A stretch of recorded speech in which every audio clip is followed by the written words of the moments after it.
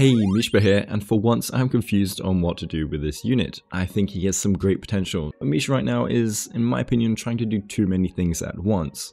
He has some really cool utility though, especially for a 4-star destruction unit. So today I'll be discussing his potential playstyles, as well as explaining his kit and reviewing his Eidolons. I've also calculated his best relics and best icons. I'll explain his main stats and stat goals, then finish by discussing pros and cons and team compositions. If you like this guide, let me know with a like and a sub, and let me know below too if you ended up pulling for him. Misha is a 4-star ice destruction unit, and since he's a new ice destruction unit, it means he power creeps the last one, right guys? Anyways, at level 80 he has a weirdly high base HP at 1270, a base attack of 599, and a base defense of 396. He has a low base speed of 96 but compensates with a low energy cost of only 100. For trace priority, it will depend on what playstyle you run on him, main DPS or a sub DPS role. Let's start his kit explanation with his ultimate, Lightning Lord. Sorry, I mean his ultimate, Gonna Be Late. Misha has a default 3 hits per action. We'll see how we increase that, but when activating his ultimate, he will consume all hits per action to deal ice damage to a selected target once, and then to a random enemy per hit remaining. This is a bounce attack following the same principles of any other ones. He can stack up to 10 hits and they can carry over waves. They also have a chance to freeze before each hit lands at a 20% base chance. Now at 20% base chance, you have a 12% chance per hit to freeze enemies, which is pretty bad. However, when unlocking his first Ascension passive, his base chance will increase to 100%, giving you now a 60% chance. However, this is only on the first hit of the ultimate, aka the one target that you select, classic Hoyo wording. This does mean though that you can target who you want to freeze at least. After unlocking his second Ascension passive, using his ultimate will also grant him 60% effect hit rate during the ultimate, now giving you an incredible 96% chance to freeze the first enemy, and a 20% chance to freeze on your hits afterwards. Freezing out of turn allows you to cancel enemy actions before they strike, or stop their second attack if they have two chained together. If the enemies have some freeze res or crowd control res, the chances drop a big chunk though, but this chance increase combined with the effect hit rate increase makes his chances not too bad even versus those enemies. His talent, Horological Escapement, will grant him a hit per action for his ultimate as well as 1 to 2 energy whenever any ally consumes a skill point, including himself. This makes it so we need 7 skill points consumed maximum to hit his max ult potential. The energy gains are nice too, especially with that low cost ultimate. Misha's skill, Room Service, increases the hit per action of his next ultimate by 1. It consumes a skill point, so it will in fact give him 2 hits. This means 3 skills and an ally skill point consumption is all you need to max out his ultimate. His skill is also a blast attack, hitting 3 enemies and doing much more damage to the central target. His basic attack just whacks people with a broom, but his technique is very cool. He will the world enemies, freezing them in place. When entering battle against enemies, he gets 2 hits per action for his next ultimate. This technique is a dimension technique, meaning these hits will get added at the start of every wave. It also means you can't stack this with other dimension techniques. As for traces, we saw his first 2 Ascension passives, and his third will grant him a 30% crit damage boost to attacks versus frozen enemies. Considering his ult can freeze easily, this is a lot of free crit value. The freeze is before the hit too, so as long as you hit that chance, you'll gain this bonus for the ultimate hits. For trace stat bonuses, Misha will get 6.7% crit rate, a nice 22.4% ice damage bonus, and for some reason 22.5% defense. Now let's check out his Eidolons. His E1 increases his ult's hits per actions depending on the number of enemies on the field when he casts it, up to 5. This can go over the cap for a new total of 15 hits per ult. His E2 grants a 24 base chance for every ult hit to reduce the enemy's defense by 16% for 3 turns. This won't stack. Considering he gives himself 60% effect hit rate versus 40% effect resistance enemies, he has a 23% chance each hit. At 10 hits, this gives us a 92% chance versus 1 enemy. As his ult is a bounce and you're rarely versus just 1 enemy, the death shred is not very reliable. His E4 increases the damage multiplier on each ult hit by 6%, combining with his E3's ult level increase for a grand total of 1062% of his attack during his ultimate if he's versus 5 enemies. However, multiply values are not everything. Finally, his E6 will grant himself a 30% damage buff when using his ultimate until the end of his turn. It will also recover 1 skill point the next time he skills after ulting, which will allow his first skill to consume 1 skill point for his talent and then recover it immediately, which will ease skill point usage for the team. Now for builds, we will discuss playstyles first and choose the relics accordingly.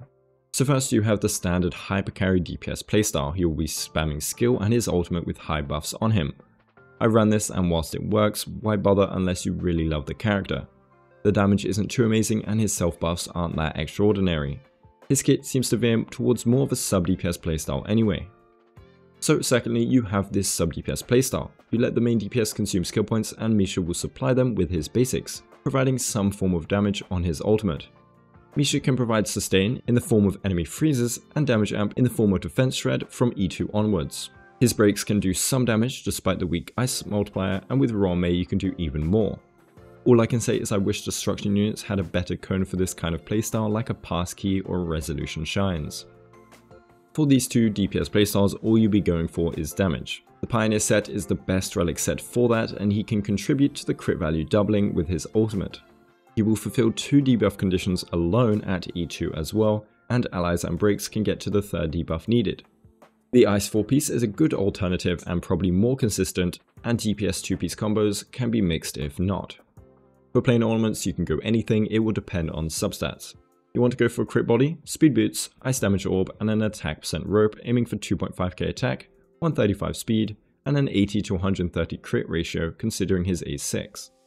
You go for a more supportive Misha, some options are just going for Thief for the energy, 4 Wind for more actions, or 4 Healer for the skill point. I prefer 4 Wind as he can get his ultimate pretty easily and more actions will mean more skill points generated and more freezes. For planars you can go something like a Broken Kill or Penacony. You'd go effect hit rate chest, speed boots, ice damage orb and an energy rope. You'd still want crit and attack in subs, some speed and some effect hit rate here and there. This is just prioritizing effect hit rate and energy over tons of crit and attack %, ensuring higher debuff chances over some extra damage. Since in these comps, on this build, you'd be running him as a sustaining sub DPS and his damage won't matter all that much. As for light cones, his best in slot will be on the fall of an Eon. Most 4-star and 5-star light cones afterwards are just going to be a decent option on Misha, but all below Eon. Lune's light cone is the only thing that will be beating Eon, and it is in cases where your basic attack spamming. Unfortunately, his new Gacha cone Indelible Promise is not that great. He will gain a 2-turn 30% crit rate buff on ultimate, but the other part of the passive is non-existent for crit based damage.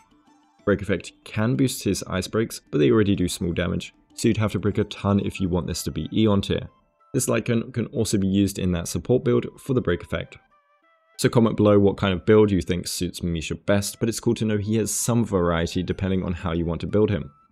For some energy rotations, I try to find interesting and different ones. With skill spam, he gets his ultimate back up in 3 turns. His skill will be activating his energy generation for himself.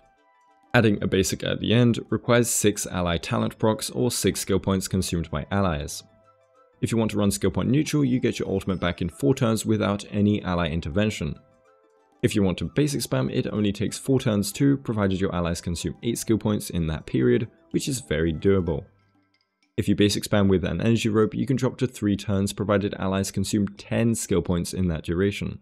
What his best rotation will be depends on your playstyle. So now onto his pros and cons. For pros, his ult freeze chance is amazing on single target and it's sometimes clutch on multiple enemies. This doubles with the fact that he has decent energy generation and a very low energy cost. He also has very high toughness damage on his ult, allowing for even more freezes versus ice weak. His ultimate also has high multipliers when hitting max stacks, getting even better at E1, E3 and E4. He also doesn't need to consume any skill points to max out his hits, which means he can be a skill point generator that still brings in some damage. Finally, I'd say he scales decently on Eidolons. They either provide consistently good damage bonuses or new utility and more damage on top. For cons, his ult's hits per action max out way too fast from my experience, and so if you are running him sub DPS and you're not getting your ult that fast, you're sitting on a lot of wasted potential. His ult is also bounce and thus completely RNG for your damage and debuffs in any AoE encounters. In single target, he is very reliable and strong for this, but when more enemies come into play, you'll be missing out. Finally, the fact that he does so many different things means he won't really excel in any of them. During my hypercarry tests, he wasn't Shui Yi level, during my sub DPS tests, I'd prefer just using a Harmony. I would just say that the role he fulfills as a freezer sub DPS isn't needed on my account, but maybe you'd want it on yours. Maybe with these scary new enemies, we'll want those freezers much more over just more damage. Anyway, let's finish with some synergies. I first like the Ruan Mei and Misha core. You get even higher toughness damage, even more delay, even more break damage, and so versus Ice Week, I doubt you'd even need a sustain. Ruan Mei is also the premier dual DPS buffer, which is perfect for Misha's role in this team. The main DPS will also get massive damage benefits, but so will Misha on top of this additional freeze power. If you do manage to run no sustain with this team, pairing a Pella on top means Ice Week content will not be moving, and your main DPS will be doing tons of damage. Going off of the whole make enemies not move idea, Welt is a pretty cool synergy as he loves enemies not moving and can enable this delay playstyle even more. He can be run as a hyper carry, and with Misha and perhaps a Ruan Mei, you wouldn't need a sustain in most scenarios, allowing for a secondary buffer for Welt or a dual DPS buffer if Misha is going for a DPS build. Another dual DPS buffer I like a lot is Yukong. She provides a lot of various stats, meaning his stat line doesn't need as much investment. You can tune your Yukong to act in front of both DPS, and if you can time her ultimate's uptime to proc on your 2 DPS burst action, the enemy dies pretty easily. I like Hanya too, as she can allow Misha to use his skill, easily max out his hits per action, generate way more energy, all whilst not really consuming many skill points thanks to Hanya's burden mark. If you run a main DPS, I found Tingyun was very fun to use. He generates a lot of hits per action when skill spamming, so you can max out his ultimate and then instantly use it. His technique also helps a lot with this on the first ult rotations. For main DPS that you can run with them, it's kind of nearly everyone. The thing is, these units probably prefer a Harmony more, but if you're fine on damage, Misha will bring some awesome sustained power. Some units like Herta and Yanqing will benefit from the frozen enemies to increase their damage, which is pretty nice. For Yanqing specifically, the fact that enemies won't attack as much is also nice for him.